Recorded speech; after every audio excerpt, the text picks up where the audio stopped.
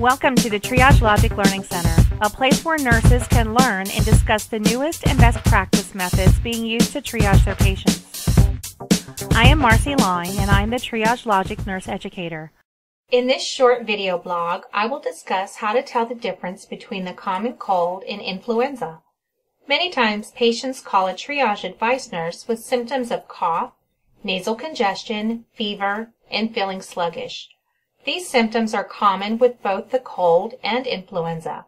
So how does a triage nurse know which protocol to use to assure her patient reaches the right level of care? All triage nurses wish they had a crystal ball or at least a way to swab patients over the phone during cold and flu season. Wouldn't that make the decision on how to treat them so much easier? So let's start with the common cold. Colds usually begin slowly.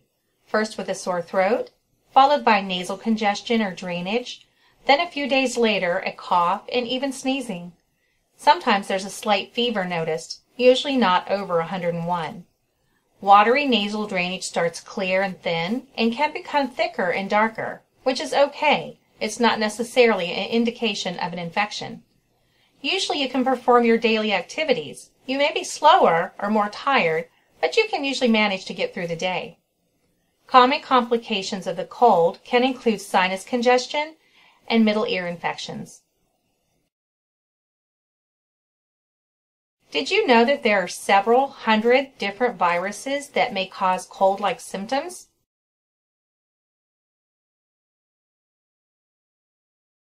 Now for symptoms of influenza.